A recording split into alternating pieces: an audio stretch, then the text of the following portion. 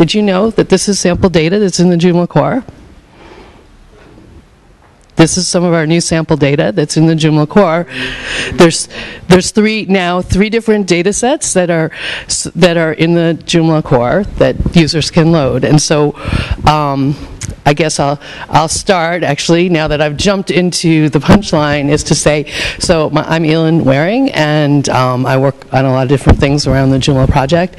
And one of them, by some accident of history, I kind of have become the maintainer of sample data for the 1.6 series and 1.6 to 2.5. And we thought a lot about sample data. Well, actually, I actually have slides that are also not loaded, sorry, to be so unprofessional. But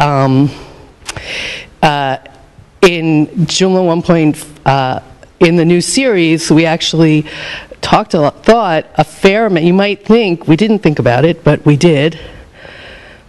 Sample data workshop. Think about what sample data should be, and how maybe we could start rethinking sample data. So there's always been sample data in Joomla. Brian will remember some of the sample data from Mambo, which was really kind of appalling. I remember the first Mambo site I installed. I was very excited because it was like this idea of a content management system, and we're going to be able to do this great dynamic stuff. And I had looked around the community and saw these are really helpful people and friendly people. And then I installed Mambo, and it was like this crazy website with advertising on it, and it said ka-ching and all this kind of stuff, and I was like, oh, what is this? I don't want this stuff. And it was really a little scary, and the first thing I did was, like natural hacker that I am, was to go in and start basically totally destroying the core template and to take out all these crazy modules that I didn't know were called modules at the time, but just to try to make it a sane looking website to start working from. So just to do a little backflash, this was what Joomla 1.0 looked like. And again, as I said about the platform, we had exciting things in 2007, but today, like something like this, I think it would be kind of scary to look at as a new user, and kind of what are all these things, and it has kind of random articles that are not necessarily helpful to users, and part of it is like an advertisement for Joomla. But if you think about what you have when you have someone who's already installed Joomla, you don't really need to you've already made the sale. What you want them to do is not return the product, right? So this is kind of like a misguided idea about what we should be doing with sample data and what the messages of sample data are, because the idea of sample data really should probably be about how to help people be successful with actually building a website with Joomla.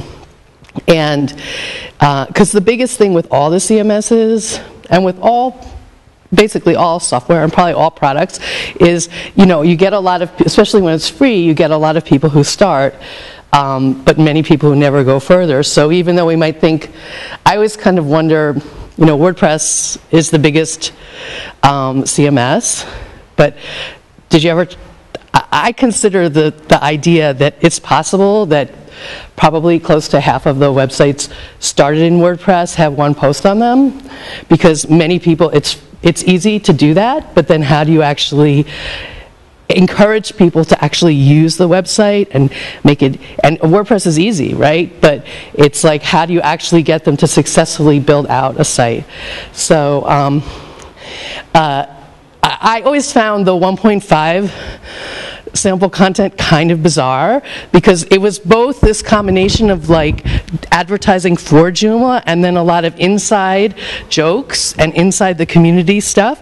Like, does the average user really care that the Joomla community portal is open for business, right? And there used to be the even kind of creepier thing that was like the pirate talk between like Johan and Wilco about drinking rum and whatever, and it was like, is this something that's really inviting and encouraging users to actually engage, and no, not so much. So, for better or worse, with the 1.6 series, pretty early on, I kind of said, can we think about what sample data should be? And I made a Google document that I shared with maybe like 30 different people. And I said, well, first off, let's think of who our users are. Like, who is it that isn't possibly installing sample data? And basically thinking about it, I came up with these three groups: beginners, upgraders, and professionals. So beginners being people who've never built a website before, upgraders being people who are upgrading, coming from a previous Joomla instance, and maybe just, and the thing is, most of the time as an upgrader, for your actual site, you wouldn't be installing new sample data, but if you wanted to just look around and see what the new version looks like, you might install sample data and before you actually try to migrate. And then professionals, meaning people who are like web professionals, but who haven't used Joomla before. So they might be using it for a new client, or they might be looking for a tool if they're not satisfied with what they're doing. So I kind of thought about these three audiences and just dramatically reduced the number of articles that were in sample data to basically these simple articles about these three users, these three groups of users, and then you know, some information about what is Joomla, but most importantly, in my opinion, because I'm pretending I'm not on I'm pretending on a live site. Most importantly, in my opinion, the using Joomla menu item, which kind of talks about how do you actually start to use a Joomla website. So, and right,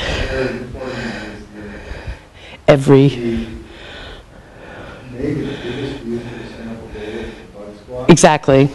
So there's a third audience in here that's unmentioned, which is actually the developers of Joomla. And it's very important for developers of Joomla and the Bug Squad in particular, but not just, because the platform actually uses some pieces of sample data in their unit tests, is to be able to test. So that's there are two reasons why every core view is linked from the main menu. One is so that a beginning user, or probably more likely not a beginning user, but more likely a professional user or maybe an upgrader, could actually say, oh, here's what the options are, or here's what each of the modules are, right, which is in those core things. But actually, it also means for the Bug Squad that we have a standard rendering that we can run system tests against, that of every single core view and every single core module. So that's actually really helpful, because then you can. Well, I agree. Well, I agree. That's where I'm going. The Bug Squad should have the Bug Squad should have its own sample data. That's the thing.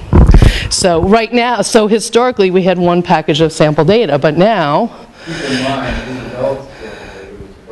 Yeah, right. We're self-interested, right? But in fact, in this series, we actually have this new option that we had not been using, where you could actually have options for more than one kind of sample data. And so in this instance of the 2.5 release, we actually added 2 additional sets of core sample data. One is a simple brochure site, and one is a simple blog site. And they're much smaller.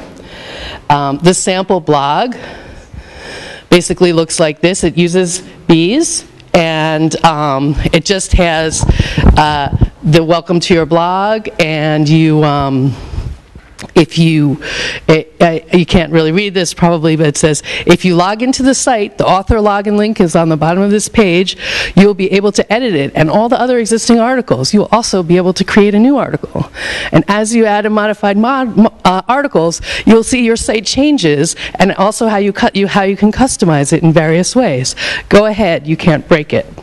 Right, so that's the opening greeting to maybe a potential new user. And I'm not saying it's like the perfect thing. It's not. It's just something I came up with. But I think that's how we should be thinking about sample data. We should think about groups of users and how do we address them in a way that's friendly and gives them what they need. So this is the sample blog site, and it just shows you, instead of having so many, I always hated the old sample data had, the 1.0 sample data had like so many modules all over the front page. This just really has what you would have on the blog, which is, you know, a home link and an about link, and then, you know, a module with your most recent posts and a blog roll maybe, most read posts. Kind of typical, very, very simple blog site. Of course, we don't have commenting, but whatever. And this is the sample brochure site. So this basically is a very simple brochure, you know, 5-page brochure site with a home page, about us page, news for if you wanted to post new news items, and a contact form. And it just basically says, okay, here's a side module. You can go into the back end and edit it, or you can put a link to your social media, whatever you want over here. Go right here, click on the login link at the top of the page, and you can edit this and put whatever you want as your home page. So again, and when you log, this is the header module. You can edit this in the module manager in your administrator. Put a large image here. If you make that image about 150 pixels wide by 180 pixels high, it will fit nicely. You could put text or a mix of images and text if you prefer. Like, tell them what to do to make a simple site. Make it simple, put it simple sentences, make it easy to translate. So this is actually a hands-on workshop. So I'm going to say why, you know, we have to think about, why do we have sample data? I think we have sample data. I have an opinion, obviously, as I do on everything, is to help empower users to do what they want to do. So we need to think about different target audiences. So one thing I want to do is talk about who are the target audiences for sample data, who are some of the audiences who we should be thinking about, right? Who should we be writing new sample data for, who are not the target audiences for sample data. So on the whole, like, I don't think that professional Joomla site implementers are the target audiences for sample data. I think on the whole, they may want to have their own sample data that they use with their clients, but that's a client audience. If you're someone who installs 50 Joomla instances a week or a year, you don't really need sample data unless you're doing testing. Yeah. There's no sample because I didn't know that we need to point like we had different sets of sample data because I was just saying, no, I want to do my own. Right. It's a little bit of an Easter egg. I would suggest 95% of people don't. Right. It still defaults to the same one, right? It's a bit of an Easter egg. From a UI perspective, it would be nicer to have a full list show. especially as the UI hasn't changed. You go back to Right. Right. It never dropped. Right. It was this drop down that didn't drop because it was like a facility that we were not using, basically. So. No. It's been a drop down since once. 2.5. Yeah, 2.5. Actually, it wasn't even 2.5. It was 2.5.1. Because remember, it was too late because we had to translate that one string on the drop down. Yeah, and say that it was in English because, like, potentially. It was more of a proof of concept. Yeah, that's right. The other thing is, we don't really want to bundle. Well, that's. Data packs. Where's my? Right now they're bundled, but they really should be a download from the repository. Well, that's my.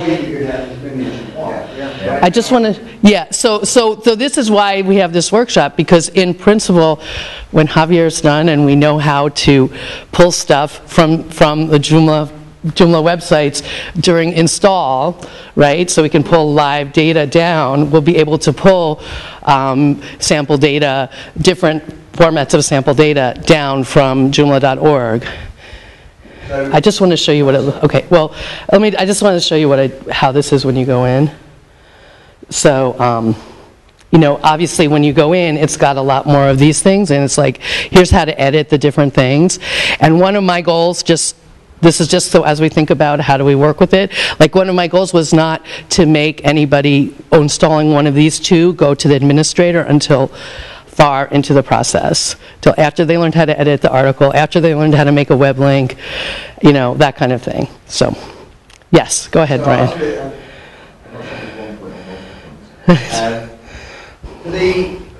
My view is to put my day-to-day job as a trainer hands-on.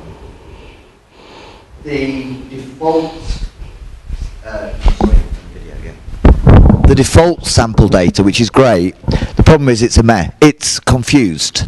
Right. Because it's confused because it has the section which is sample sites, right, which is great. You know, you've got the park site and the other one, and you've got the training side of the site, well, the bug testing type of the site, where you've got all the modules included. And actually, it currently, I don't believe it serves either of those purposes well. I would suggest, if you think about it, as you said, it's the first install that you're going to do. It's got to be the best impression. And because that's trying to do too many things, it doesn't give the best impression. So first of all, I'd like to see 2 extra sets of sample data. One is the bug testing one. In other words, install stuff for testing purposes, and so you can see what your template's going to do. Maybe it's got a typography page and things like that, like a lot of the template club do. The other one, which is the one that's to show off Joomla in its best practice, I might call it training data. Right? As a trainer, one of my biggest problems is installing Joomla very quickly for a client and then showing them blog category and blog links and things like that, because half the categories don't have read mores in, and the other ones are too short and things like that. I saw in October I was doing a presentation, and it was a joint presentation between me doing Joomla and someone else doing Umbraco. Now Umbraco is an ASP CMS. Yeah, it's another CMS. What they did that was really nice is in their installer. So their installer is almost it could have been stolen from Joomla. Yeah, it's almost identical, but it doesn't have that sample data question. Yeah, so you do the installer exactly the same way as you do Joomla, but when it's finished, you have a 1-page Umbraco website. Sorry, it's a 4-page Umbraco website. And the first page of it says, right, nice big as part of the website, so you're not limited to a little text string that says blog data. It's a big picture and a description with a read more, so you can read everything, of the sample data packs, what you're going to get. So it's doing it through Umbraco. You then, I want to have a training sample data, I want to have a blog sample data, etc. You click on that button, and it then does the installation of the sample data. So when you finish that, the install Umbraco website is now gone, and you've now got the Umbraco website set up exactly the way. So you're not limiting yourself to those few characters, 32 characters, but 32 characters you've probably got in that drop-down menu. It'd be nice to have like blocks. Yeah, which is exactly what Umbraco's. I mean, I don't care how it's done, but you know, and it's an issue. For example, it says right now it says sample data brackets English, and I'm presuming if you do Spanish, you end up with sample data bracket, well, whatever sample data is in Spanish. Do we really have to tell you again? Well, this is English. Yeah, but even so, you know, you're limited to a very short string, and maybe you don't even know what a brochure website is. Exactly. Yeah, or you don't know what, you know. So that makes a big, you know. I wasn't impressed with the graphic. Right. Well, and I want to say that just a little history of how the current big sample data came to be, which was originally when they were starting to plan 1.6, the idea would be that there was going to be this special business template that was going to be in there, and there was going to be a special personal template that was going to be in there, and then there might be a third template that would just be the base template. And so I was kind of given the task by Hannes, actually, of saying, okay, so like write some content for this sample business site and the sample personal site, but then the templates never happened. So then Angie actually ended up making this personal style for the Australian parks. And I would say this, if a group of trainers right. that are out there in the training world to get together and just create, don't worry about creating sample data, just create a Joomla website. Yeah, that's all you do. That's what right now, though, I would suggest that even if we did that, I've got no problem at all doing that. Right. No problem at all doing that. The problem is exactly what you said. I didn't even know it was there. Right. Right. Because talked about it, right. Should we try and get it into this version? Yeah. And then the other day it's all Joomla and went, oh, I forgot that was there. Right. Exactly. Yeah, so, I mean, it doesn't matter what we do. Yeah, it's kind of like a wasted efforts until you get the selector, because but it all has to happen. I mean, in other words, but there's an easy short-term fix, which is just to blow that thing up so that you see that there's a choice. Yeah. And maybe change the default. Maybe the training one should be the default. I don't know.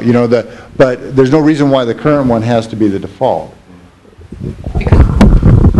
I think what you said also with Umbraco, that it should be a little bit more visible.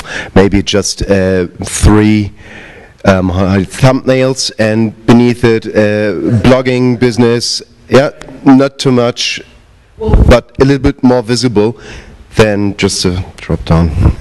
So the way it works right now is there's actually a form field type called sample data, and so it just kind of reads everything with the sample name at the beginning, but there's no reason it has to use that format, right? So we could definitely make something more accessible and useful to people. The other thing I would say, it's really frustrating for me because I spent all this time on the Fruit Shop site explaining how to use the ACL, but most people never even get to the point where they're reading that part of the site to explain how to use the ACL, right? So it's that's the whole point of the Fruit Shop site, is to understand ACL, the whole thing is about that. And it's if you log in, if you read it, it says if you log in, you'll see new modules and you'll see and if you make a customer group, you'll have new modules, right, that only show to your customers. Would we agree that the training one would be the default? What should be the default? So, you've got to. It's difficult. I wouldn't have what we have right now as a default. Yeah. If I look at the sort of stuff I've mocked up for some clients when I'm doing training, it's okay, it works great as a training one because it showcases everything you want it to showcase, but it doesn't necessarily give a great first impression. Is it going to give you success? So I think maybe we could also focus with the training one what most of the website have in common. So a kind of news front page about us, something and contact. All of the sites have in common. Maybe we just focus which is the lowest or the most common part. So this is what I mean by early success, and that's basically what both of the new sample datas have, that structure of having a contact form, having a simple homepage, not having a huge menu, and just encouraging people to start making content right away. And one place I looked at was Drupal Gardens, because also they have a similar kind of idea where as soon as you register there, they give you basically a site with 2 articles on it, and it says click here and start writing, and it's very engaging and very easy to click here and start writing. I actually think a lot of people who are the ones installing Joomla are not the same people who are probably the clients of trainers, because those are usually not the super admins. I mean, to some extent it is, but to some extent, to get to the point where you want to be able to be trained to use more of the features of Joomla, you have to already have had some success in terms of just being able to get it running. If you look at, say, the demo site where they're loading up 22,000 people a month, do those people want to spend 3 hours having a review of everything Joomla? No, they want to, most of the time, they want to know how to change the template, and they want to know how to write an article.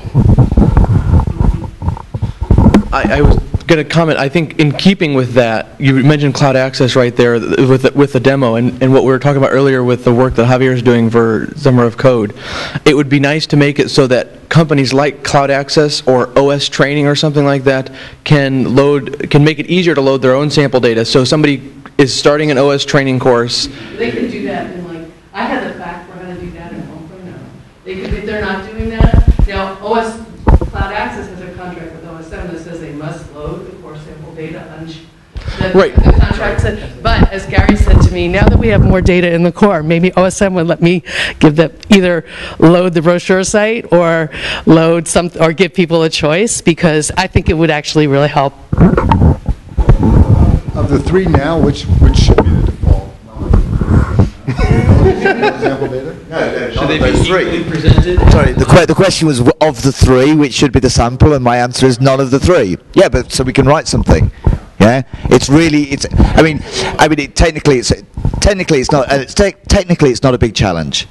Well, I'm interested to know about how the sample data is done. You know, what's the situation with the non-English language packs? I'll give Marie. Thanks. Well, actually, I'm making the Dutch sample data. I've made the Dutch sample data, and I can put it default by an extra localized XML. So that's what we did. We tried to do a little bit of translating the default sample data that was in 1.6. But we found out it's too much modules for us, too much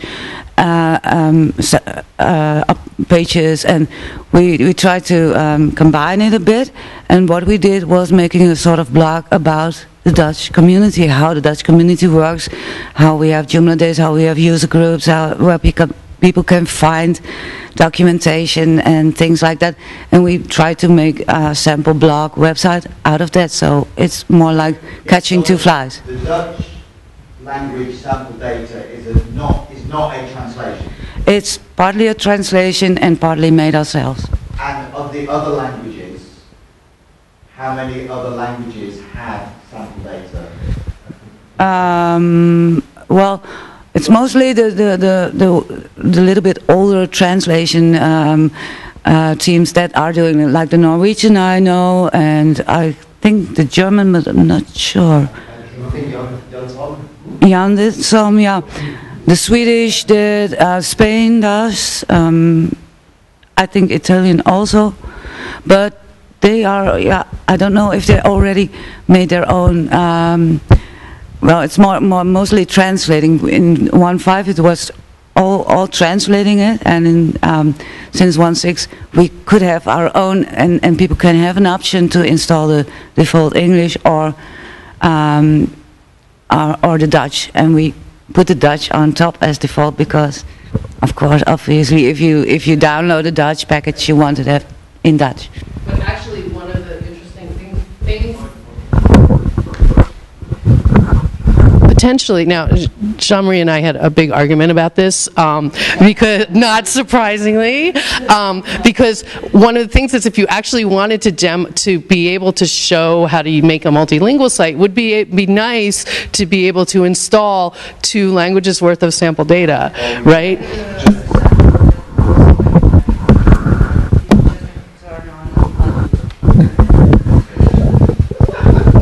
I did a little sample of that, and people with an explanation how to turn on the plugin and a module for it, so they can see and watch a multilingual website. Then. And did you know that Australia Blogs is fully multilingual setup? No one knows it. Okay, what I would like to have is just a multi-select for languages when you install, that being basically hooked up on everything. And another idea I had, I do not know if this might be just too much, just maybe if it's possible just to have a small video which maybe helps breaking barriers. For example, with you're just great talker for English audience. Yeah, so just say, hi, I'm Brian, just please cool would be also small videos on the website. You see over there, there you can edit it, and there you can log in. You know what I've been thinking is, I wanted to ask you a question because for the language installer project, I made a blog which I would like to you participating because you have a lot of ideas, and my question is, do you think that during the installation we should have we could be able to install more than one languages? Don't you think that in the installation the person is only just the main language for the sites and then being able later to install the other languages? So I think most people know from the beginning, I want to just have a national site, I just want to have German or just want to have English, and some just start really like, I want to have two languages. This happens in Germany quite often. So people are going like, I want to have two languages. So most people here speak more or less decent German and more or less decent English, and they're going like, I want to also have target the international audience, and German is quite, I said, a difficult language to learn, and it does not really make sense if you want to target an international audience just to expect them to understand German. So for a lot of companies it would make very much sense just to say, oh please, from the very beginning I just want to have German and English. But the administration anyway is only in one language. Don't you think that having... No, it's by user. yeah, it's by user. And What? Registration is by It's user. true, it's true, it's true. this would be also very much simple. You just go for main language and additional language, and that's it. Maybe a drop down for the main language and then check boxes for additional languages. Right. Well, but one of the things, one of the aspects of your project though is to have a UI in the back end for installing additional languages that's just push a button, right? As opposed to have to go download it or have to install from URL, but just say, okay, now I want French, now I want Spanish, now I want Catalan, right? And instead of having to install it like a regular complex extension where you have to go find it and so on. So that, I think maybe by having an easier UI there, that'll solve some of these problems, because once you're in the admin, you'll be able to just right away say, here's the additional languages I want. And actually, I think on the back end, especially now that we're thinking about that, is we should think about what's the first message people get on first login. I'm really interested in this question of first login on the back end, because it is just like a lot, and like what do you do, and how do you finish configuring your site, right? How do you finish configuring your site? Including languages. That's actually my number one thing that I hate when I install something or go to a new thing when I've created an account on it, is getting those screens, because it's great when you do it the first time, but when you're installing your 50th Joomla website to get that message again, and so it's one of those things, you know, of course, it's one of those things where you say it depends, but there's... If you're a beginner, if you want yeah, beginner sample data, maybe you get that. yeah, maybe... there's a difference between when you're installing Eclipse and when you're installing Joomla. You are likely to install Eclipse for the first time once. Yeah, you're not going to install, you know... If it's one click to turn it off. If it's one click to turn it off, okay. I'm not going to fight over it.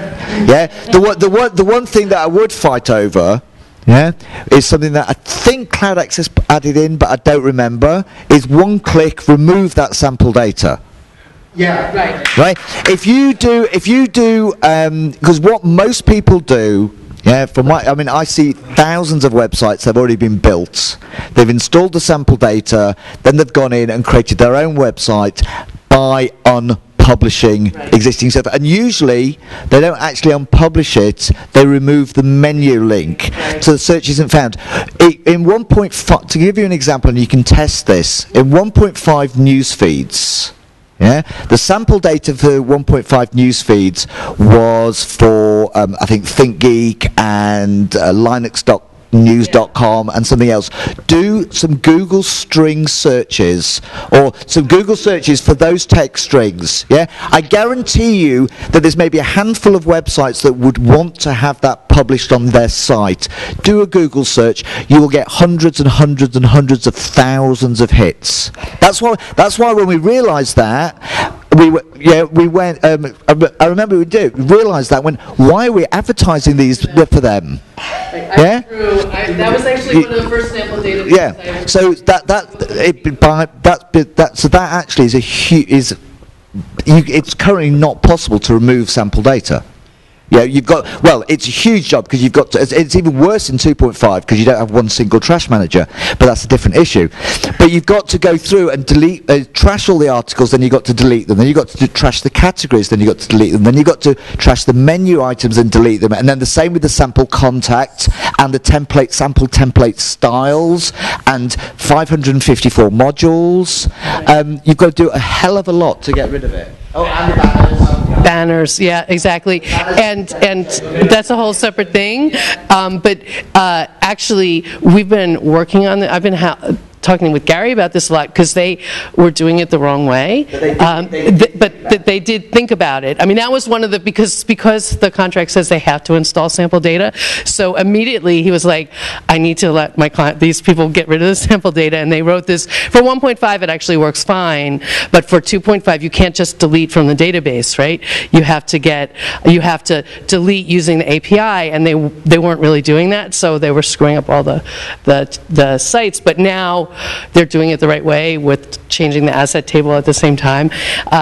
But it's really, I really think that's like, I really want to have that by 3.0 is any sample data that's there you can delete. But it's very hard because you have to be able to track. If people have created their own websites on top of it, right, you have to be able to know. No, because people edit it. Actually, I would actually do what Windows 8 does. Yeah, Windows 8 and the new WYSIWYG thing, and I've got it here. You can see it if you want. Has this nice big button. I'd like to reset my computer to its original state. Yeah, and this will wipe everything and stuff. It's brilliant. Absolutely brilliant. Now they've put I doubt that's going to be in the final release of Windows 8 because we're only in the developer and the consumer preview. But it's I've used it so much because you're working on it, you try and beat stuff, it crashes, whatever. So that's one of on the Cloud Access version, it deletes everything and it warns you you're going to delete all the stuff you created. But if it's a new user, a lot of times the first round of stuff they created, they don't really want anyway because they were just using it to learn, and now they're ready to make a polished thing. The problem is, but I'll just tell you, there's like it's complicated because when I was making the data, I said, couldn't we just have a different user make the data, right? But you can't, because then that user needs to be, the user ID needs to be in the user table, and then they have to have a password, and then it was like, you can't have a password in the sample data, right? That's not possible. And so it was like, no way. So then I made an alias. So all of them actually have Joomla as the alias for the author. So at least like it's conceivable. It's actually quite, I would suggest it's actually quite easy. You do a export of the super admin user to a temporary table, drop the database, rebuild from the original installation database, and import that one. It's not a huge, and all right, I'm not a programmer, so I can't write it, but technically it's not a big deal. But the only thing you would need to be able, if that reset to nothing comes in, I'd also like at the same time I didn't install the sample data, I want to install it from the inside the admin. Yeah, so you can do it. But if you think about it, if in the installation process you have which set of installation sample data do you want, and you got the 5 or 6 that would be great to have. Take you back to the last screen of the No, but you. Oh, you mean on the resets? Yeah. Of course. But the only problem is that. Yeah, but most people have wiped the installation folder, so you haven't got those.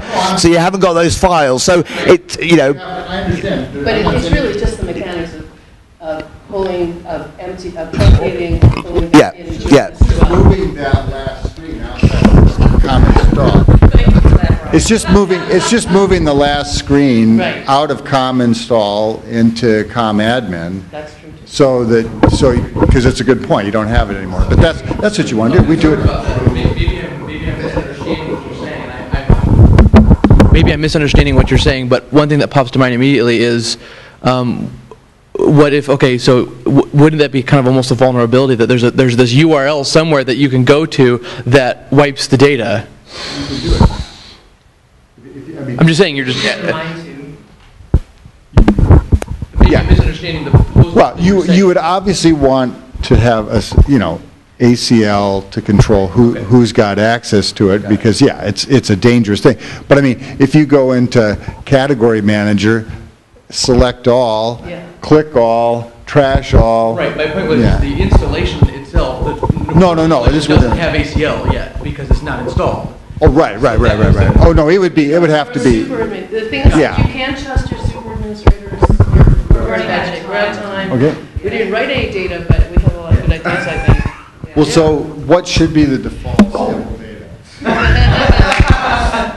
Well, okay. So I'll put my foot in and say. All right. So I'll put my foot in and say I will write a set of sample data that I will classify, from my perspective, as simplified training, not in the sense of the way that it is right now, where with a module includes in the article to show this. I'm talking about blog categories, blog link, contact page, the basic stuff. We're also with like a typography page with all the H1s, H2s, so that people can see what the effects of is. I will write that. I'll make a mock-up. I'll make a mock-up of that. Within a few weeks. Then obviously it's a draft. Right. I'll share it with Steve Burge, OS Training, get his input on it, and then submit it, and then whatever. And I would like that as the default. The short run, we can change it so it shows the whole list. That's a quick change right there. Okay. The fruit shop, you know why? The fruit shop, let me tell you, it shows you how to use ACL, and it shows you how to do alternative layouts, right? On the front page. There's also another thing. We were talking about different languages. I don't know if this is getting too complicated, but legal terms here in Germany are very much differently and very, very more strict. And the thing is, I'm afraid of people going like, "Oh, Journal is great, setting up a website, and maybe just some dumb lawyer just scams for new websites and just use this poor man." If you don't know, in Germany there's a legal requirement to have a thing called Impressum, which is a physical contact address. You have to publish on every website a way of getting in contact, which has to be a real physical address. It can't be a post restaurant or whatever you call it. It's not your web host. It has to be a real thing. It's actually something we looked at in the Mambo sample data. We were going to put in an Impressum thing in the sample data because Germany was our biggest area. We just didn't, because it was going to confuse the hell out of everybody else. Right. But you're absolutely right. The German, if I was writing German sample data, it would have an Impressum link. I did a very small thing local thing for German to get started. What I did, I just posted their links to legal sites where they could inform themselves. See, I know this is. You don't want to be in the business of giving legal advice to anyone. And OSM, I guarantee you, does not want to be in the business of giving legal advice to anyone. So what we probably should have is some kind of thing that says, you know, your location probably has rules about websites, and you should inform yourself about them, because they're different in, you know, different places. And yeah, your country will have special rules. It's just like the cookie, I know, the cookie thing. Right. So, thank you, everyone. Can you pass that back? This has been Elin Waring, Brian Tiemann, Mark Dexter, half the room of Joomla, and we thank you. Thank you.